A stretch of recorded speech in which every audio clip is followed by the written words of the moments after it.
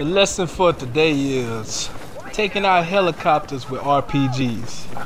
Now, you're gonna see that I like to start my videos off with me taking dog tags, as you know, that's what I like to do. I like to run up on a sniper, catch him, take his dog tags. You know, I really don't like snipers because I'm into up close combat, you know. But back to the RPGs and helicopters.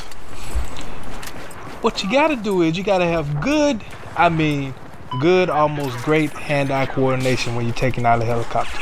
You see the guy coming in, take aim, knock him out the sky. You're gonna get a lot of points when you take out helicopters, because usually it's more than one person on the helicopter. Catch him flying low, boom, knock him out the sky. Now I make this thing look easy, but it's really not that easy. Not at all. Check this out. I thought I had him. I thought it was over. No, he flies to the ground and lets out 3 people.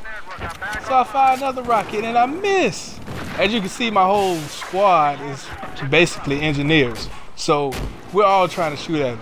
But who gets to kill? Me. All in a day's work. Now, I like to start with a knife and end with a knife. So I caught this guy slipping.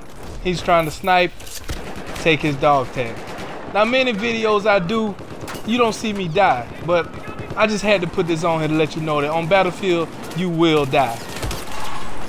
But I killed him too.